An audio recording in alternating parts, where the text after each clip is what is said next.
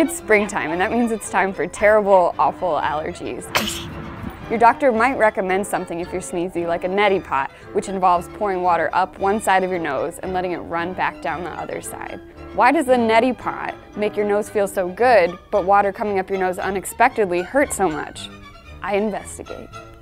Water, especially if it's sort of cold water, the actual sensation of the temperature can be very uncomfortable. The same way that you can get brain freeze, for instance, from drinking something that's very cold.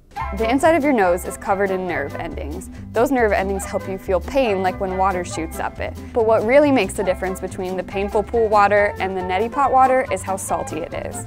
The cells in our body sort of have a certain salinity content, and so fresh water doesn't have any salt in it, and so it's very shocking to the inside of our nose when water goes inside.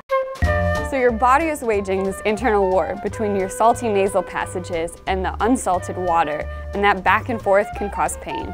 And that's why your nose, a lot of times, if it is exposed to water, will start running, and you'll sort of have to blow your nose a lot. In addition, the lining of your nose, the cells inside of your nose, are designed to secrete mucus. That's actually sort of their normal function.